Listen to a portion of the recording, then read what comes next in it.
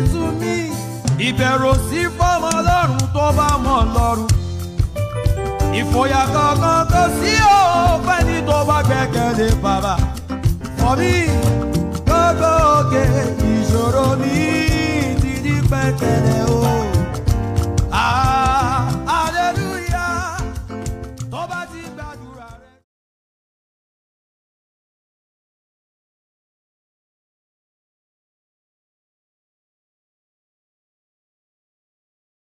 Put your hands upon your heads. Say my heads.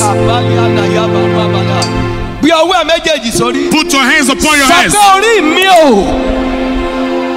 Àwọn èèyàn tí jí sọ pé orí mi o. Awẹ́lẹ̀. Put down your hands. Ẹlòmíì ó ti wà wájú olóore ẹ̀, orí ẹ̀ dẹ̀ ti sùn. You are in front of your helper, but your head is asleep. 2015, sir. Year 2015. Mo wà lórí òkè rí o. He was at Mount Orio. Mo lọ minister, sir. Went there to minister. Láyé ìgbà yẹn a máa ń ta CD ìjẹun. There we do sell CD to eat. Mo ti wá ṣe bẹ́ẹ̀ bí náà rí. He has done that here before. Ẹ gbọ́ mi, sir. Hear him, everyone. Bí mo ṣe minister tán. After his ministration, Àwọn èèyàn wá ń tu CD mi. people were rushing his CD. Ẹni tán ní kó minister lẹ́yìn mi. The next man to minister after Kò him lè control crowd. could not control the crowd Torí pé CD làwọn èèyàn fẹ́ rà. because people were after the CD. Wọ́n dá wọn dúró wọn dáhùn. They were asked to stop but not able to stop them. Ẹ wo bí gbogbo èèyàn. Look at him, everyone. Wọ́n wá pe ẹni tó anchor program. They now call the Wọ́n anchor. ní kó dáwọn èèyàn dúró. Ask them to stop Ó people. gba máìkì ó dá wọn dúró. He got the mic, he couldn't Àwọn stop èèyàn them. ò dáhùn sà. People did not obey. CD ni wọ́n ń dù sà. They were after his CD. Wòlíì Ẹ̀sìkáyà wá ń bọ̀. Baba Iskata was now coming. Wọ́n wá ní kí ló ṣẹlẹ̀. Baba said, what is happening Wọ́n there? wá nawọ́ sí mi. He now stretched forth Wọ́n himself ní to him. ọmọkùnrin yìí ló kọrin o. He said, it was this young man that Ó ló sang dàbí ìlú o. and scattered this A place. ti ń pe hallelujah látàárọ̀. We were shouting Àwọn hallelujah. èèyàn ò dáhùn o. People did not respond. Bàbá ń wò mí báyìí. The man of God looked at him Bẹ́ẹ̀ ni mò ń ṣe jẹ́újẹ́ú. and he was looking at himself. Ẹ́ńjìn wà nù mí sà. There was an engine inside of Bàbá him. wá pè mí. Baba called him. Bàbá ní ẹ fún ní máì. Baba said, give me the mic. Kọ orin yẹn. Sing that song. Ìbẹ̀rẹ̀ lásán ni kò kọ o. Just the beginning. Tó o bá ti kọ́. As you sing, Màá gbà lọ́wọ́ ẹ̀. I will take from Bí you. mo ṣe gba máì. As he got the mic, Gbẹ́wọ́lé keyboard yẹn. as he got the mic, Mo ní. Mo fẹ́ sọ nípa ẹ̀jẹ̀. Àtúntí ẹ̀jẹ̀ máa ń ṣe láyé ẹni. Gbogbo àwọn èèyàn kà kọjú sọ́dọ̀ mi ni. everyone just directed to Bí him. gbogbo èèyàn ṣe kọjú padà sọ́dọ̀ As mi. they faced him, Bàbá já máìkì gbà. Baba got the mic from Wọ́n ní him. gbogbo èèyàn gbé ọwọ́ yín méjèèjì Baba sókè. said, everyone lift up your hands. Wọ́n ní ẹ wo ọmọkùnrin yìí. Look at this young man. Ẹ́ńjìn wà nú ẹ̀. He has got an engine inside of Ṣùgbọ́n him, ayé ò jẹ́ kó start. but they don't allow the engine to work. Aláya Masuri Adaya.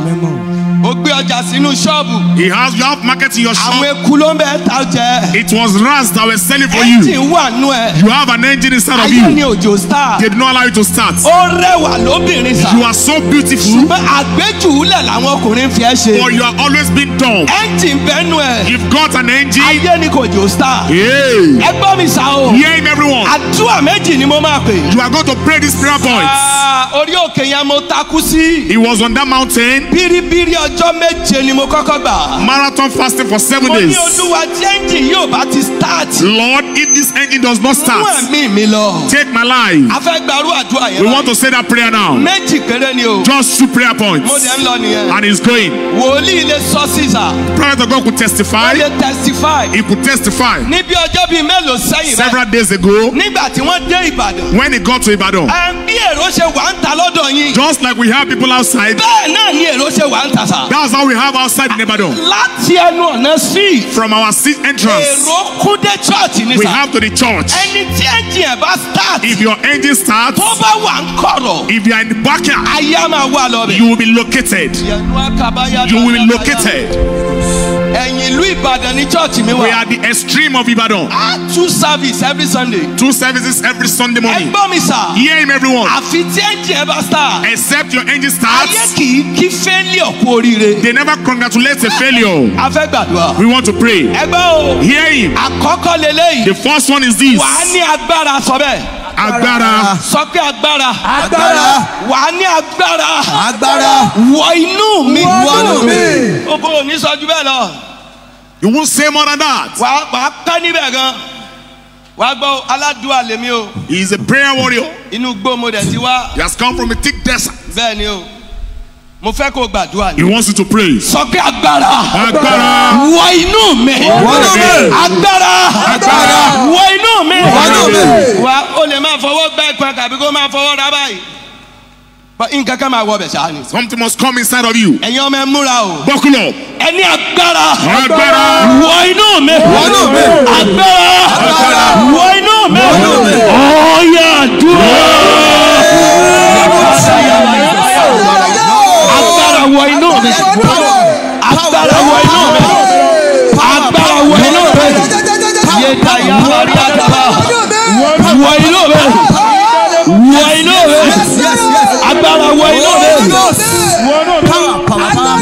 Àmì mẹ́ta. Jesu Olúwa wá. Lórúkọ Jésù. Jẹ́ ká yé mi sáré o.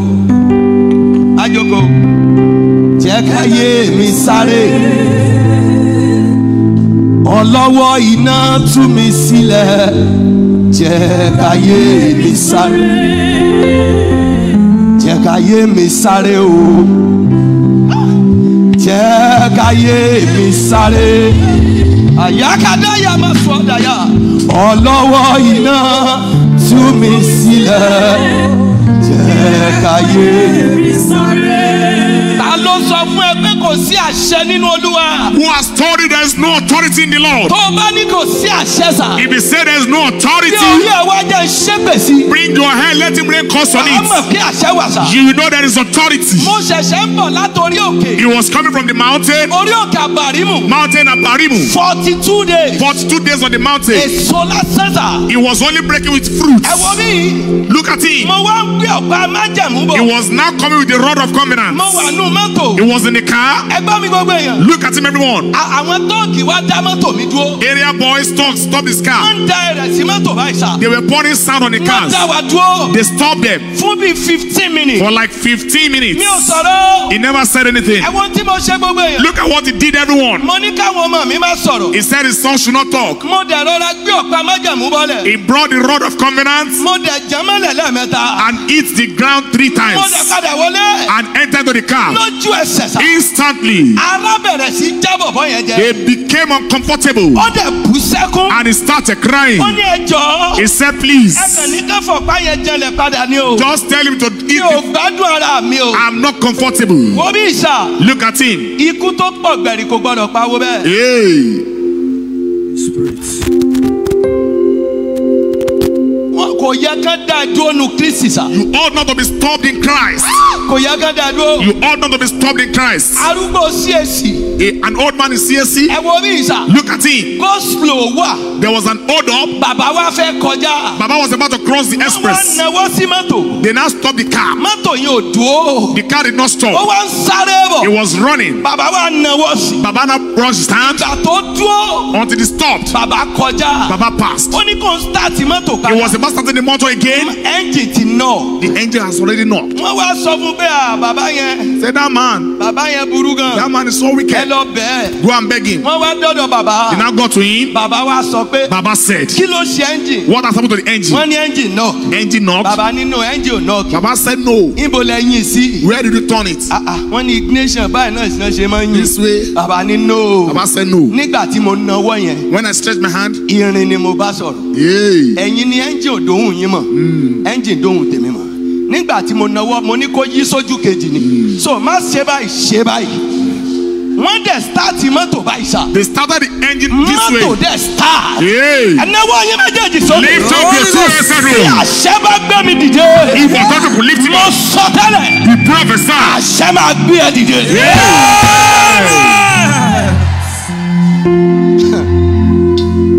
Kò sí àgógò. There is no time. Yàngbẹ́ yọ̀kan sí. Let him pray once more. Kàdáyà máa so bí àdáyà. Once more. Ẹ gbọ́ mi o. Hear him. Gbogbo ẹni tó wà ń bí. Every one of you here. Mo rí arúgbó obìnrin. You could see an old woman. Ó wà lára ọmọbìnrin kan. Is inside of a lady. Ó máa ń lálàárí arúgbó. You see an old woman in your dream. Ọgbọ́n mi kan gbàdúrà ni o. Just pray. Kìí ṣe ìran o. It's not a Mo vision. fẹ́ kó gbàdúrà. He wants you to pray. Ẹ̀náwó yín méjèèjì sókè. Lift up your two hands. Wàá sọ pé arúgbó ogun. Arúgbó ogun. Arúgbó ogun. Arúgbó ogun. Tó tó wà lára mi. Wà ní iná lè jáde. Asian battle, arúgbó ogun tó wà lára mi. Iná lè jáde. Ó yá àdúrà. Orúkọ Jésù. Arúgbó ogun tó wà lára mi. Olúwa lè jáde. Arúgbó ogun. Yaba.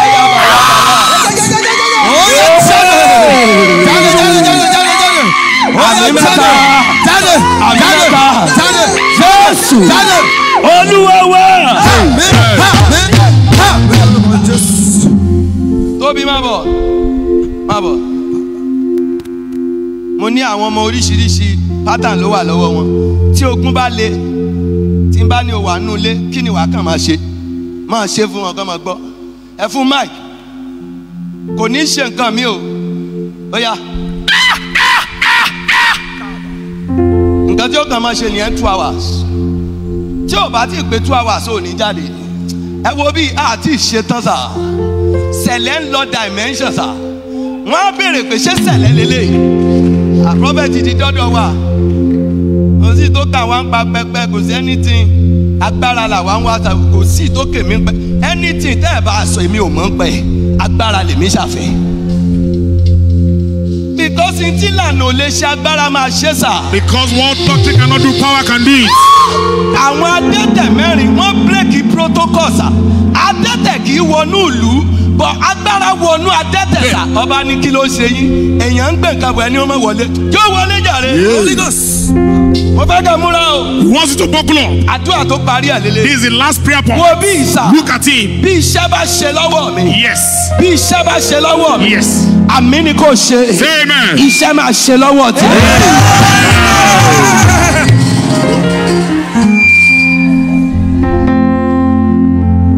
Fọ̀ wọ́n lójú finá jó wọn. Fọ̀ wọ́n lójú finá jó wọn. Ọ̀tá tó fẹ́ fi mi ṣe ẹ̀sín. Fọ̀ wọ́n lójú finá jó wọn. Ṣé máa sọ bẹ́ẹ̀? Fọ̀ wọ́n lójú finá jó wọn. Fọ̀ wọ́n lójú finá jó wọn. Ọ̀tá tó fẹ́ fi mi ṣe ẹ̀sín. Ọ̀tá tó fẹ́ fi mi ṣe ẹ̀sín. Fọ̀ wọ́n lójú finá jó wọn. Ẹ wo bí Èlíjà dúó Báálì dúó lórí ẹ̀bọ òkè Kámẹ́lì. Wọ́n bẹ̀rẹ̀ sí pé Ọlọ́run wọn, ṣùgbọ́n Ọlọ́run wọn ò jẹ́ o.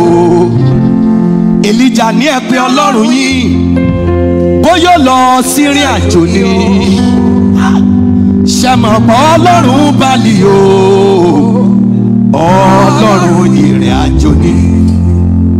Wọ́n fi ọ̀bẹ àti ọ̀kọ̀ yára wọn, àwọn Báálì débi tí ẹ̀jẹ̀ tú jáde. Ṣùgbọ́n síbẹ̀síbẹ̀ o, Báálì ò bàbá dáhùn o.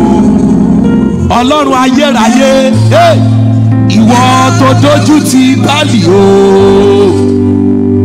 Ọ̀tá tó fẹ́ fi mi ṣe ẹ̀sín, fọ́ wọn lójú finá jó wọn. À ń lọ nígbà kejì, múra o. We are going the second time. Orin yẹn ló fẹ́ kọ o. You have to sing that song. Gbogbo ọ̀tá tó fẹ́ fi mi ṣe ẹ̀sín, fọ́ wọn lójú finá jó wọn. Ẹ pariwo kó fọ́ wọn lójú, fọ́ wọn lójú finá jó wọn. Fọ́ wọn lójú finá jó wọn. Ọ̀tá tó fẹ́ fi mi ṣe ẹ̀sín, fọ́ wọn lójú finá jó wọn. Ẹ wo bí ìgbà tí ojú ti Báálì tán, Èlíjà tún pẹpẹ Olúwa ṣe. Ó mú òkúta 12 dúró fún ẹ̀yà Ísírẹ́lì. Ó tò igi dáradára, ó gbé màálù lé. Èlíjà ní ká domi sí ẹbọ, aláìmọ̀ tó fẹ́ fi ṣe. Èlíjà ní ká domi sí ẹbọ, ká domi sí ní ìgbà 3. Gbogbo ilẹ̀ wa kún fún omi láláìmọ̀ tán fẹ́ fi ṣe. Èlíjà gbójú òkè ọ̀run, ó pe Ọlọ́run àpè dáhùn o. Iná bọ́ lulẹ̀ látọ̀run, àtẹ́bọ́ àti igi àti omi. Iná bọ́ lulẹ̀ ojú gbogbo. Ọlọ́run ayérayé, ìwọ tó dójú ti Báálì o. Ṣó máa múra? Ọ̀tá tó fẹ́ fi mi ṣe ẹ̀sín. Mo fẹ́ kó múra o. Fọ́ wọn lójú, iná jó wọn. Ẹ pariwo kó fọ́ wọn lójú. Fọ́ wọn lójú, iná jó wọn. Àwọn èèyàn yóò sọ̀rọ̀. Fọ́ wọn lójú, iná jó wọn. Ọ̀tá tó fẹ́ fi mi ṣe ẹ̀sín. Fọ́ wọn lójú, iná jó wọn. Ẹ wo bí ọmọkùnrin kan ló láàlá kan. Ó ní nínú òkùnkùn òun fa láńtà dání. Ìyá kan yọ̀gì sóhun. Ó lagi mọ́ láńtà yìí. Ṣéèdì ẹ̀fọ́ wo ló bá tà á jí. Ìgbà tó jí kò kọbi ara sí. Níṣe ló ní alágàn o. Ẹ kìlọ̀ fún gbogbo alálà wípé àlá ògbọ́ ẹni tó la ni ògbọ́n. Ọ̀sẹ̀ méjì síra wọn, ó bá tún láàlá kan. Ó ní lọ́jọ́ kan òun wa mọ́tò lọ. Ìyá kan yọgi sóhun. Ó lagi mọ́ mọ́tò yìí. Wíṣíkìrì fọ́ o ló bá tà á jí. Ìgbà tó jí kò kọbi ara sí. Níṣe ló ní alágàn o. Ẹ kìlọ̀ fún gbogbo alálà wípé àlá ògbọ́ ẹni tó la ni ògbọ́n.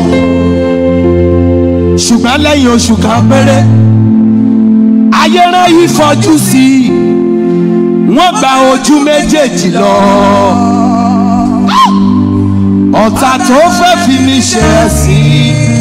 Ọlọ́run fọ́ wọn lójú, iná jó wọn. Àṣé ṣèdí ọjọ́ sí. Àṣé wọ́n fi ń pòwe fún ni. Àṣé wíṣkìrì ọjọ́ sí. Àṣé wọ́n fi ń pòwe fún ni. Wọ́n sọ ọ́ sínú òkùnkùn ayé. Torí kán lè má fi ṣẹ̀sín ni. Gbogbo ọ̀tá tó fẹ́ fi mi ṣe ẹ̀sín. Ọlọ́run fọ́ wọn lójú, iná jó wọn. Bí mo ṣe ń kọrin yẹn. As he was singing, something was revealed unto him. The Lord said, you are here. You do dream and see the ghosts.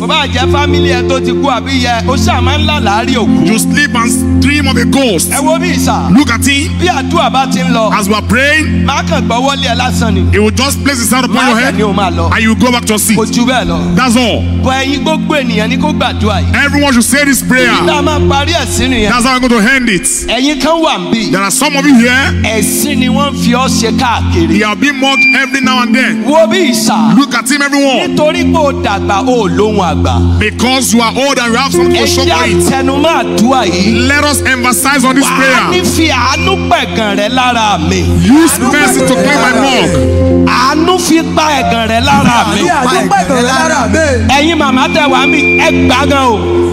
Sori tí àdúrà yẹn bá ti ń lọ, ìwọ tó máa ń là láàárọ̀ kù yẹn, kàn wá kúnlẹ̀ wájú bí ìjẹun gbọ́ wọlé ẹ̀.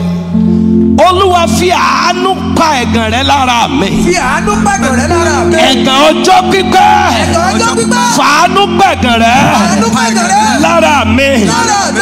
Ó yá dúà.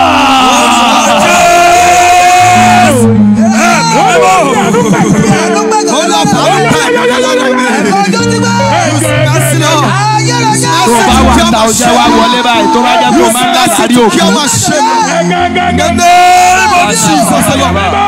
Mercy, mercy, mercy. Kill my shame. Use mercy to kill my shame.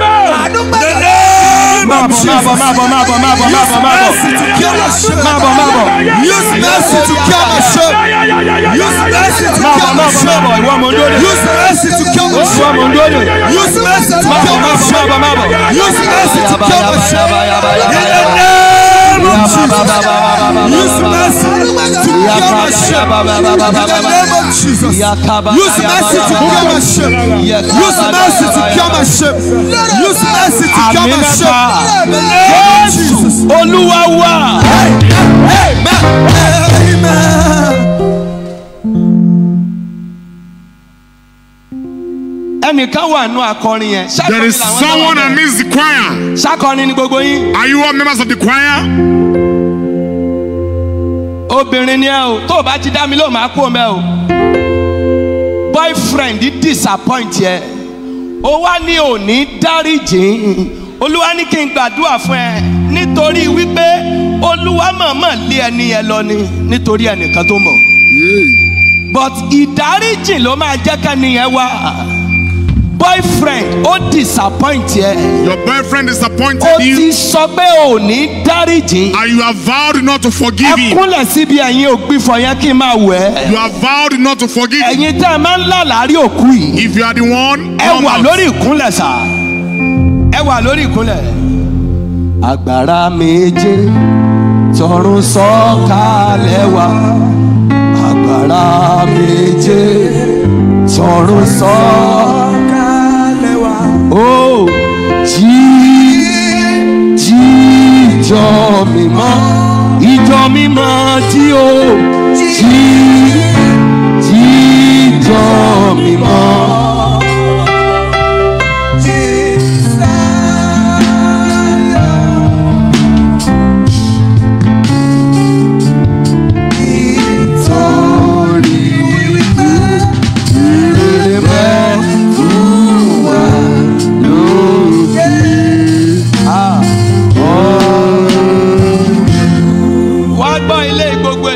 Hear this, everyone. Before he prays for you, as many as who are is going to pray for you, he's going to pray for all of you. He's one that hands it.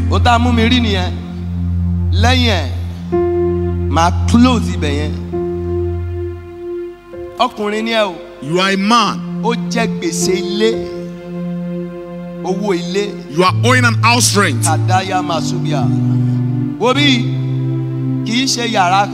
Not just a room. It's a flat. 2-bedroom flat. 2-bedroom flat apartment. Come outside if you are the one. He wants to pray for you. 2-bedroom flat. 2-bedroom flat. And you are owing the rent. Come out here.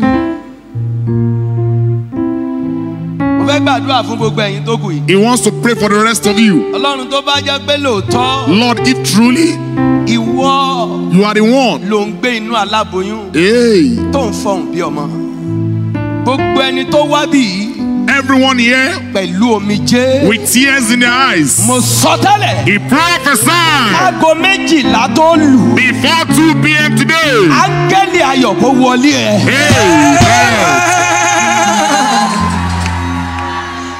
Ọlọ́run bàbá mi Israel Ọládélé Genesis. God of his father prophet Israel Ọládélé Genesis. Nígbà tí bàbá wà nínú ìjù. While he was in the desert. Tí n bá ti lọ minister.